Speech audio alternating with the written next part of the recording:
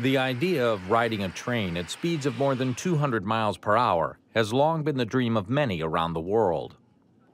While common in Europe, Japan, and China, the idea has been slow to take root closer to home.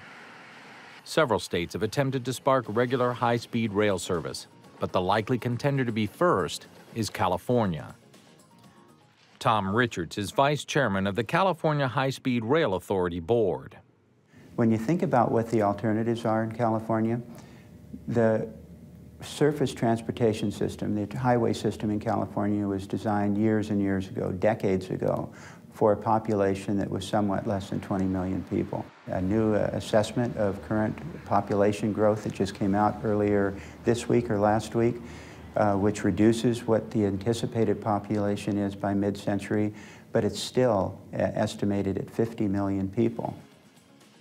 When completed, the 800 miles of track will comprise the largest transportation infrastructure investment in state history. Traveling at speeds of up to 220 miles per hour, passengers will travel from San Francisco to Los Angeles in just over 2.5 hours, nearly 40% faster than by automobile. While official high-speed rail authority figures show the project costing $68.4 billion, other estimates approach $100 billion. But even before funding was approved by California voters in 2008, many voices joined together against the plan. There's no need at this time for this type of train. There will be maybe in the future, but right now, look at us. The concern with high-speed rail is the lack of a stable financial plan. We are mostly scared that the process has not been followed. Manuel Cunha is president of the Nice Farmers League, a San Joaquin Valley-based farmer advocacy group with 1,100 members. So the league said, you know what, we're going to fight this thing. And the reason for fighting it as well is we have a couple of our members, Japanese Americans, they're going to lose their grandparents' home. They're up in arms because this high-speed rail is just going to tear through their home that they were born in. The initial phase of construction is slated to take place in the Central Valley of California between Merced and Fresno. Despite objections by most of the county governments in the area, Democratic Governor Jerry Brown signed a bill in mid-July last year allowing the California legislature to authorize the sale of $2.7 billion worth of construction bonds.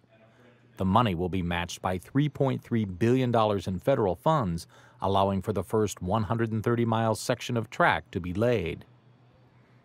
The steel rails will cut through a portion of the valley's 6 million acres of cropland, which produces a good share of the nation's winter fruits and vegetables. The original plan was to create an independent path connecting the major urban centers of California. But in order to reduce the price tag by nearly $30 billion, a new route was created combining dedicated roadbed and existing right-of-way. The California High-Speed Rail Authority estimates 320 billion fewer vehicle miles will be traveled over the 40 years following completion of the project in 2028.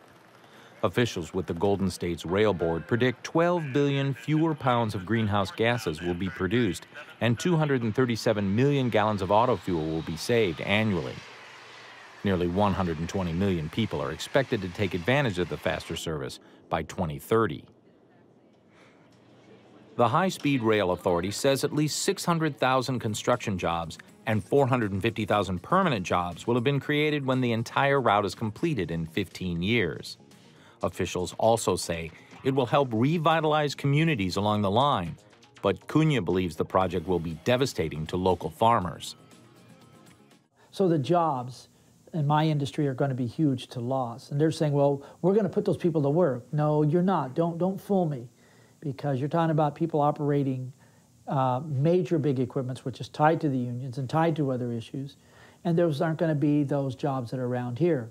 They're going to come from other states that have economic problems. And they could even come from those countries that we're going to buy the steel from or the train from. We don't make the trains around here, and we don't make any steel around here. So all of these together are going to be controlled by a very small group of people, but we're going to lose all the jobs that we have here. thousands of acres of private property will have to be purchased or acquired in order to complete the massive transportation project. The state of California will need 4,500 acres alone to finish the Central Valley line. I may have to ask 2 neighbors to the west of me if I could go through their land to go farm my other piece of ground, whereas before, I farmed it all in one spot. We have to mitigate those implications or impacts. Part of what we believe works is the same thing that's worked in Europe, and what's worked in Europe is where you have land swaps. So you may have a farmer that's being impacted over here, and we understand that, but there is an opportunity perhaps to swap that piece of property that's been affected with the property owner to the other side of that. Cunha and the Nice Farmers League are opting not to take legal action, but others are. 3 lawsuits have been filed by various groups to stop construction of the Central Valley project. Initial arguments are slated to begin in April. Last month, however, a Sacramento Superior Court judge denied a request to block work on the stretch between Merced and Fresno. Officials with the High-Speed Rail Authority have stated they plan to seek common ground with each piece of litigation, but refuse to comment on any pending cases. Legal wrangling aside, the Central Valley project is proceeding at high speed. Bids have been accepted for a 30-mile section of track between Madera and Fresno, and construction contracts are expected to be awarded in June. For Market to Market, I'm David Miller.